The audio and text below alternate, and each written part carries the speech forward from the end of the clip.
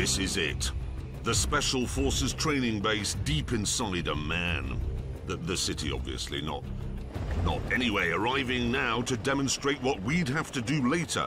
A squad of Special Forces soldiers. They exfoliated from a Black Hawk helicopter on Rout and then fought their way through a terrorist-infested building.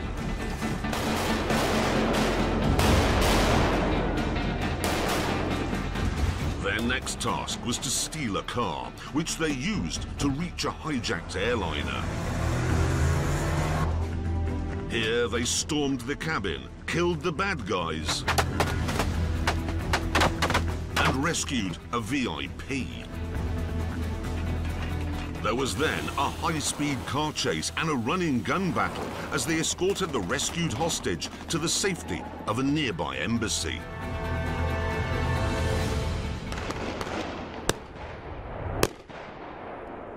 That was quite impressive. Well, it's not like they were using real bullets. Yes, they were. They were not. They were. Are you saying that on this, let's be honest, training ground, people are allowed to run around with real bullets in these guns? Yes. Rubbish. And there you are. Real bullets.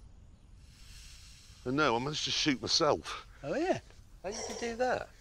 Well, because on an assault rifle, look, the bullets come out this side and I'm a left-handed shot, so they just go up my arm, the casing, so... You're going to be rubbish at this.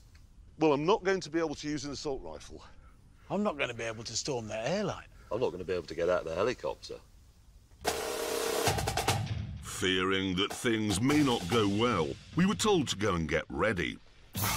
And even that was fraught with difficulty. Why are you wearing white? Snow camouflage. It has never, ever snowed in Jordan. I didn't know where Jordan was. You're going to become invisible. At this point, we received details of our mission from our boss, Mr. Willman.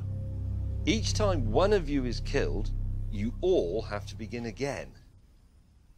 So it's like that Tom Cruise movie. Cocktail. No, not Cocktail. Or Rain Man. This is going to take forever.